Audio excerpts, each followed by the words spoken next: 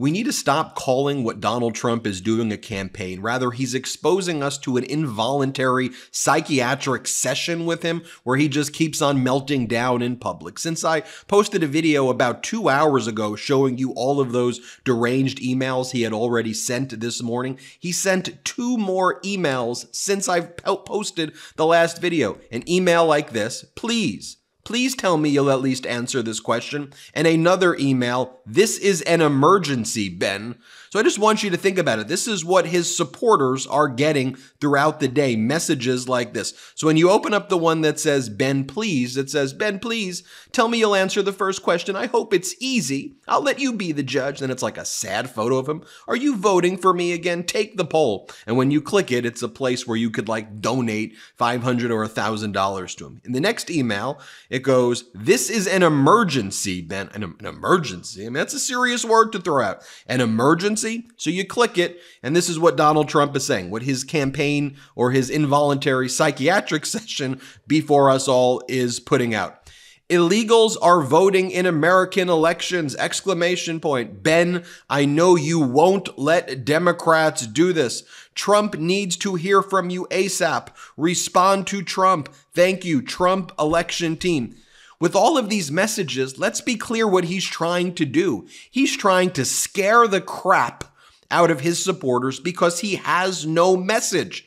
What he's trying to do is use the language of violence and fear and threats to scare people into believing things that are happening that are not happening as part of his cult. But let me show you what is happening. In the past 2 hours, a new poll has come out, a very good poll showing Vice President Kamala Harris up massively in swing states. Wisconsin, she's up 51% to 42%. Michigan, she's up 49 to 43%. Pennsylvania, she's up 49 to 45%. So it's 1,500 registered voters. You take a look at what Keith Boykin says. Look, polls only reflect public sentiment. Votes determine elections, so vote like your life depends on it, because you see those emails that Donald Trump is sending during his meltdown this morning. I've got more to show you in just a bit. By the way, the recent polling data is very similar and consistent with the New York Times Siena College polling data that had Harris up 50% to 46% in Michigan, Pennsylvania, and Wisconsin, with the same lead in all of those states. So what does Donald Trump do? He goes on a social media platform 2 hours ago and he posts the following. The New York Times Siena poll has way oversampled Democrat voters and way undersampled people who voted for me in 2020. So Donald Trump's doing, it's rigged. They're now rigging the polls against me. Donald Trump goes on to say, the fake New York Times insisted they do this so that it would look as bad as possible in comparison to their last poll, which was very good for me, way up, and made the very biased Times look stupid. Just like in 2016, I'm actually up on the San Francisco Liberal, despite all of crooked media. She would destroy America just like she destroyed San Francisco. Then Donald Trump goes on to post his therapy, his meltdown. This is just what he's doing. As I've said, if anybody posted like that who you know in your life, they should not be anywhere near any positions of authority, yet alone the highest position in our land. I heard somebody say this, George Conway said it on the MeidasTouch network. That's who said it. He said, Donald Trump is all of the qualities that you teach your kids not to be. Literally, he is the embodiment of just a terrible human being. When we teach our kids how to behave, it's do not do those things. Donald Trump then continues to whine. He goes, I spent 2.5 hours last night talking to Elon, a fantastic guy, getting all-time record views, hits. And all the fake news wants to report is that the servers crashed because of the tremendous volume. And the show opened a little late. What they should be reporting was the incredible number of people that were listening. I absolutely hate the fake news media. So bad for our country. He goes, I absolutely hate the fake news media. By the way, not that many people anymore are talking about the fact that the Elon Musk interview broke down. Elon Musk didn't say it was because there were too much people waiting. He previously tested it with 8 million people. There were only like 1 million people who were listening to that at that time. People were talking about how you sound like Daffy Duck. That's what people were talking about. Here's Donald Trump from that speech. Play the clip. craven little coward, but I'm a greedy craven little coward.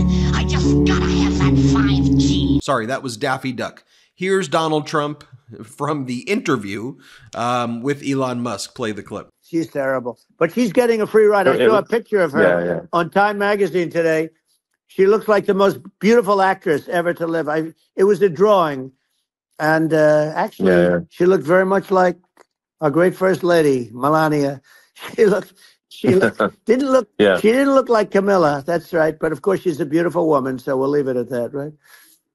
And then Donald Trump said that if he loses the 2024 election, he and Elon should flee to Venezuela. Very normal thing to talk about, fleeing to Venezuela. Here's what Donald Trump says. Play this clip. And again, I told you their crime rates all over the world are going way down, which makes sense. In fact, the next time what we'll do is if something happens with this election, which would be a horror show, we'll meet the next time in Venezuela because it'll be a far safer place to meet than our country. Okay, so we'll go, you and I will go and we'll have a meeting and dinner in Venezuela because that's what's happening. And more rambling from Donald Trump here incoherently. Play the clip. You know, the biggest threat is not global warming, where the ocean's going to rise 1/8 of an inch over the next 400 years. And you'll have more oceanfront property, right?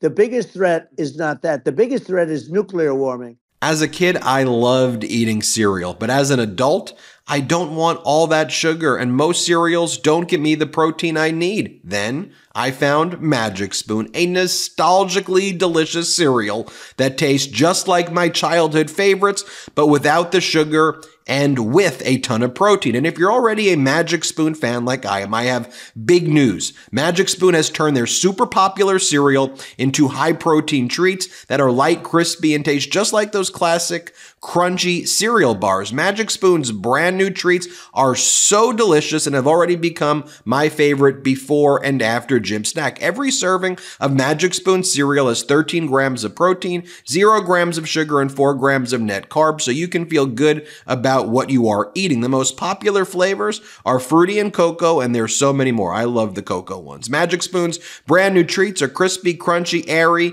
and an easy way to get 11 grams of protein on the go. And for the first time ever, Magic Spoon treats are available in grocery stores with delicious flavors like marshmallow and chocolate peanut butter, chocolatey peanut butter. I personally love Magic Spoon's chocolatey peanut butter treats. I have one every morning to start the day off on the right foot, and I know you will love it as well. Get $5 off your next order at magicspoon.com/Meidas or look for Magic Spoon in your nearest grocery store. That's magicspoon.com/Meidas, MEIDAS, for $5 off. Magic Spoon, hold on to the dream. magicspoon.com/Meidas. One of the things that should be noted as well is that you heard the clip earlier, that Donald Trump is very upset about how good Vice President Kamala Harris looks on the Time magazine cover. And he calls her Camilla. I mean, just say her real name. It's Kamala. Just say Kamala, not Camilla. And then Fox is they're devoting their attention to the fact that Time has Donald Trump melting on the front cover compared to a photo of Vice President Kamala Harris on the front cover. Donald Trump's got good Time covers before. Like, what are we talking about here? And why do you have to be stable? Why do you have to be like weirdo North Korean propaganda media? Just report the news. Like, it's not normal that Donald Trump's talking about fleeing to Venezuela, okay? It's not normal that Donald Trump is saying that Vice President Kamala Harris looks like her wife. Stop talking about her looks. Just, can you talk coherently about a policy? No, you can't, because all you have is fear, and then your just delusional mind where all you talk about is Hannibal Lecter and getting electrocuted or eaten by sharks or whatever ridiculous things you're saying. And then you have Shady Vance, your running mate, who just behaved like an absolute, again, no offense to professional clowns, I want to be very clear, who behaved like a wannabe fascist clown and a Putin sympathizer when he was in the Senate. I mean, just take a look today. As we learn more right now about a wildly successful Ukraine counteroffensive into Russia. Russia is now only the second strongest army in Russia because Ukraine advanced into Russia. Russia today had to pull a lot of its troops out of Ukraine to defend against the Ukrainian military pushing deeper into Russia. This right here is Shady Vance reading Dr. Seuss in the Senate during the time when he was blocking the spending bill so that Ukraine could get the weapons they need. I just want you to think about this, folks. And again, just put politics aside for a moment and let's just think about the humanity. While President Biden was trying to put together a spending package to help Ukraine not get massacred from the Russians after the unlawful invasion by Russia, Shady Vance was doing this on the Senate floor to block it. Play the clip.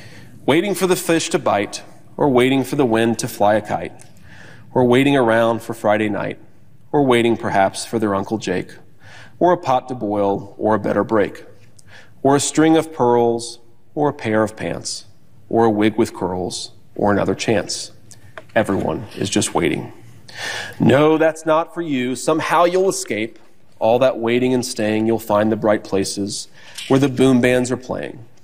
With banner flip-flapping, once more you'll ride high, ready for anything under the sky.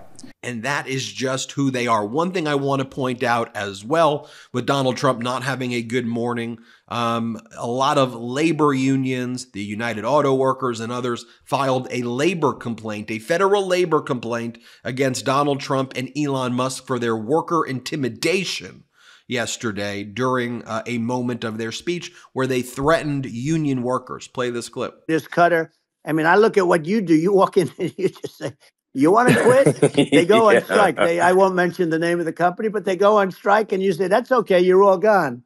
You're all gone. So every one of you is gone and you are the greatest. You would be very good. Oh, you would love it. But, you know, if you look at Argentina. And look, Donald Trump has always been a scab. This is what Donald Trump said many, many years ago. This is who he is. Play this clip. Same thing with the unions. That's right. They get their little 5%. They get another 2%. They get another 3%, 4%. Then all of a sudden they're making more money than the people that own the company. As the AFL-CIO says, scab recognizes scab. Trump, Elon, both scabs. So that's where we're at right now, folks. We'll keep you posted as we get more data here at the MeidasTouch Network. But just take a look at this. Is the front page of Drudge right now. Thankfully, Drudge is doing a good job. Trump slurs through interview. Increasingly bizarre claims. Vice President Kamala Harris, in the weighted average of all polls, takes a 2.8% lead.